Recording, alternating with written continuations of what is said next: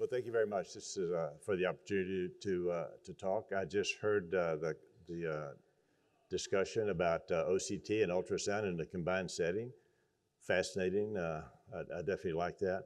I'm going to talk about OCT, optical coherence tomography. It's a laser-based system for imaging arteries, and our use of OCT is a little bit different than was just previously discussed.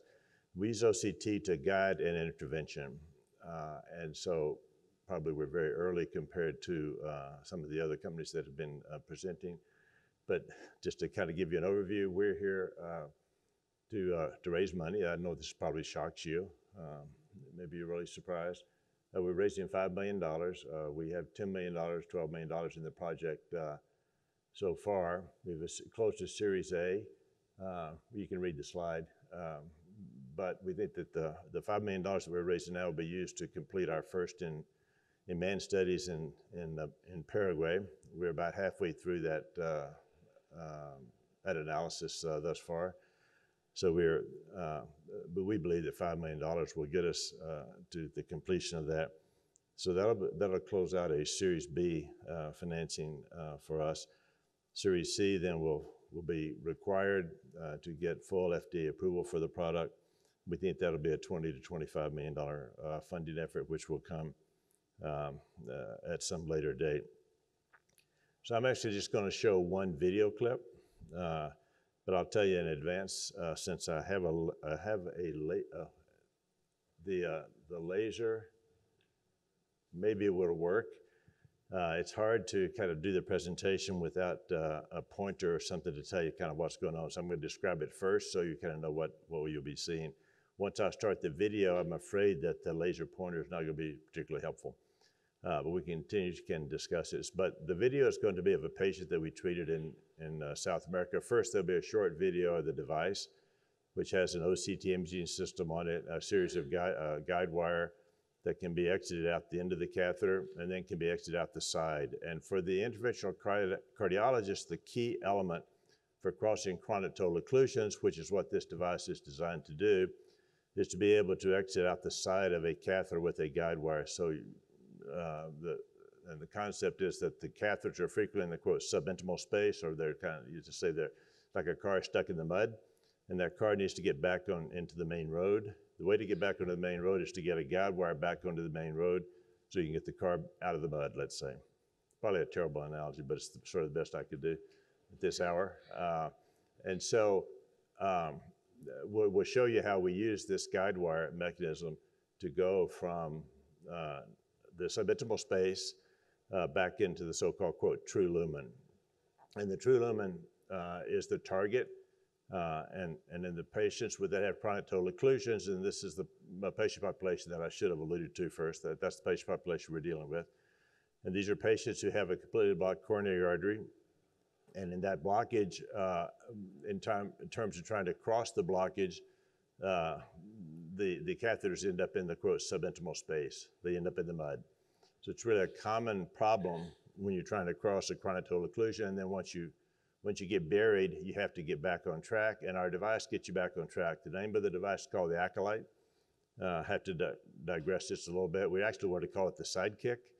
I have sort of a West Texas background, if you will, because it kicks the guide wire. I like the cowboy references, but it kicks the guide right to the side of the catheter.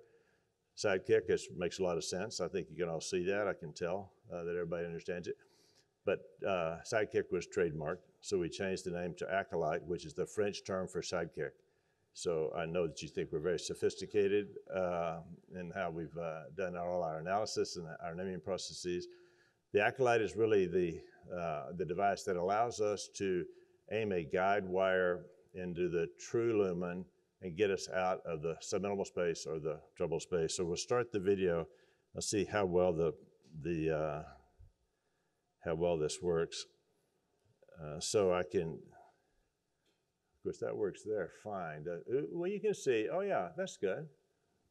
Huh, all that preface and then it's okay. Okay, so this shows the Acolyte catheter down here. It has a laser-based OCT directed system, has a guide wire that's used when the catheter is positioned. This is the OCT image that we produce. and and we have an algorithm that tells us where this particular guide wire is going to be exited when it goes out into the true lumen. So all of this is computer generated, and the guide wire that we're going to use to do all of this is positioned here inside the catheter. So this is the OCT image of the catheter. This is the OCT image of Ken Chen's finger. Ken is here. And so the catheter, and these are the controls that go into the catheter. So the goal is going to be to get this, put this into a patient and see what we can see. Right now, we're just showing that on the bench, we're showing that the guide wire is being pulled back. And this may seem like something kind of trivial, but then when the guide wire is pulled back, the guide wire was here and it disappears. When it's re-advanced, it comes out the side of the catheter directed where these red lines, the guardrails, are. So that's the direction and trajectory of the guide wire. When you turn it over to the side, you can see that the red lines go over to the side. And no, I'm sorry, that was okay. So now then, this is the vessel that's completely blocked off. So it's the left anterior descending coronary artery, which is a big vessel in this patient, and it's closed off right there. So it's an LAD, chronic total occlusion, it's called. So we need to get across that with our catheter, with the guide wire. And you can just try guide wires first. And this is probably more clinically directed than maybe some of you might be truly interested in. But unless you understand something about this, then the rest of it doesn't make so much sense. So now we're trying to get across this chronic total occlusion with guide wires. And this is the big dilemma that we heard about poke and hope early on in a previous presentation. So this is poke and hope in the coronary arteries with guide wires, and we've done that for years. And unfortunately, poking and hoping without imaging has not been a rewarding experience. You can see this is an angiogram now of looking at the space. The fluoroscopy and the angiography tells you nothing about what's really going on inside the artery. So once we connect up the acolyte, the French version of the sidekick, to imaging, then we'll get to compare. So this is the OCT image. It's coming right off of this catheter, and it's inside the artery. It just tells you everything. So we're going to aim these red lines at the true lumen, at the tract that we want to get into. This is normal artery up here. You would never want to point the red lines at the normal artery. So the safety profile of this particular device is really kind of the key element for us.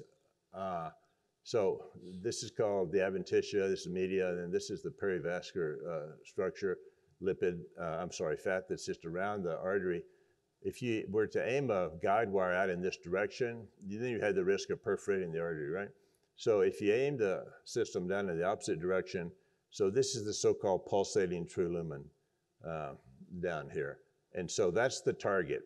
We're stuck in the mud up here. We want to get back down here and into the correct path. So we position the red lines, which is the angle for the guide wire is going to come out. We position the red lines over the true lumen, and then we advance the guide wire. So here's the guide wire. It's going to be advanced. It'll be advanced into the true lumen.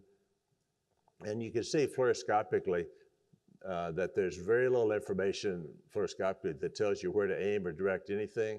And now then, when the guide wire is advanced in this direction, then that is the guide wire being advanced into the true lumen. So this is a big event because there are 350,000, 400,000 patients in the US. You see the guide wires in the true lumen. Now this whole area is going to be ballooned and stented, which is the common practice. This shows the guide wire going across the tissue plane. It's going to go into the true lumen over here in this penetration. So in talking to Bram Zuckerman at the FDA, he said, I'm glad it kind of works, but I'm glad it really works. But he said, I'm really more interested in the safety profile because we can aim away from trouble. This is trouble, and this is where you want to aim. You see the guide wire going into this area over here that we're trying to aim at. So the safety profile is really, really dramatically improved. I asked Bram, I said, does this constitute an approval? He said, no, not really, but I thought it was worth asking. I've known Bram for a while.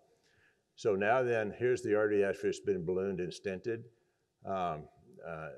Just to show you this. So this patient was headed to bypass surgery with absolute certainty if this procedure had not worked. So we want to convert all of the patients currently that are being referred to bypass surgery, 354,000, almost all of them, not really all, but almost all of them for chronic total occlusions, because because the doctors do not have a very effective tool for treating these, and they're reluctant to treat the total occlusions. They send the patient to surgery. They find the surgeon, oh, gee, I don't want to do that.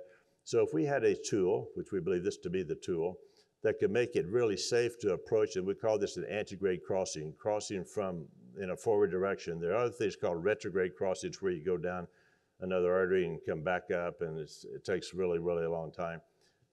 This for an antegrade crossing, we worked for 45 minutes in this patient trying the traditional approach unsuccessfully, and with this particular guide wire, it took us 7 minutes to get it into the true lumen, back on track, out of the mud.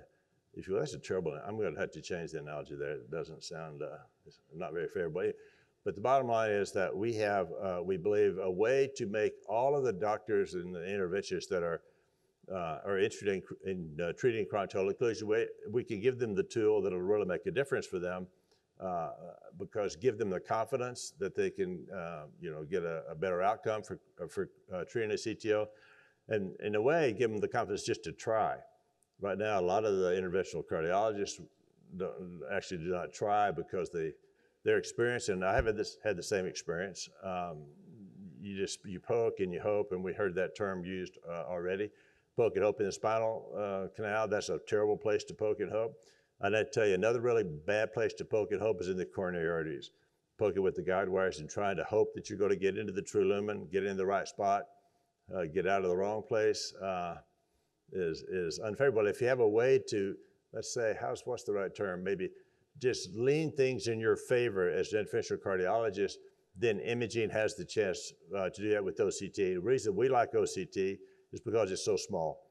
It's a laser-based system, it's optical fiber, and we can combine that with the guide wire. If we added ultrasound to it in this particular setting, then this catheter gets a little bit large for us. And to get it into, and I'm really impressed with the previous discussions about the combination of the catheters. I think that could be potentially exciting. But for us right now, we need small because it's in the coronary arteries, in the subnormal space in the coronary arteries. And this is like a 4-French catheter, so it's 1.3 millimeters. So that has worked out well for us. And so we think that could be something that would drive further adoption in physicians that want to treat CTOs but are nervous about doing it. And this will give them the chance to get a really good outcome. So thank you very much.